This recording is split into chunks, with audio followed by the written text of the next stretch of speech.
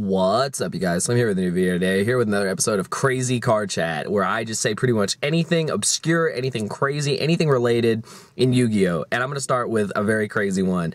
They should never, ever have created the pendulum mechanic. That mechanic is bullshit. You mean to tell me that you can summon 5 monsters at one time, and if they were to be destroyed, you can do it again, and again, and again, just by setting scales? That is fucked up. Now, people might say I'm biased because I don't like pendulum decks. I'm not being biased, you guys. Honestly, they're going to create mechanics in this game that we never understand, mechanics that are just so beyond, imagination that, you just either you have to adapt to the game or, you quit. Personally, I just think the pendulum mechanic is insane. Not only that, have you seen the pendulum monsters? Do I need to remind you about Kieran? Kieran is one of the best cards ever created. I hate Kieran, but I'm not going to give it, I'm not going to give it a bad rap when I know it's one of the best cards in Yu-Gi-Oh! That card is insane. Can't be targeted, can bounce shit. I mean, it's so crazy in Metal Foes. You just scale it, pop it, and then it's loaded up like a gun to just come out whenever it wants.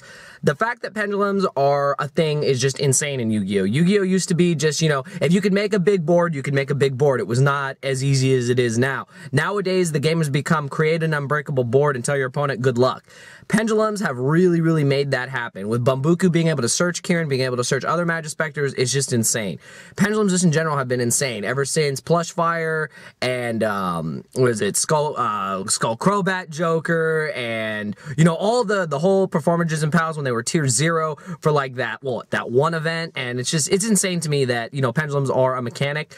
Personally, I wish they were never invented, but there's nothing I can say. I've learned to adapt. I feel that Metal Foes is an extremely good deck, don't get me wrong. Shout out to all the Metal Foes players. It's a very good deck. I've lost to it many times. I feel the deck is just really well, put together for a pendulum deck, but I feel that it is pretty insane. Do we need to remind you about Cleese, one of the first pendulum decks that was just like pay 8, I win the game? Like, it was insane. Being able to search scales at any time, being able to just summon 5 monsters, I mean, the whole mechanic is insane. But what I want to know was what you guys think. Do you think pendulums should never have been created, and if so, why? Do you think pendulums are good for the game, and if so, why?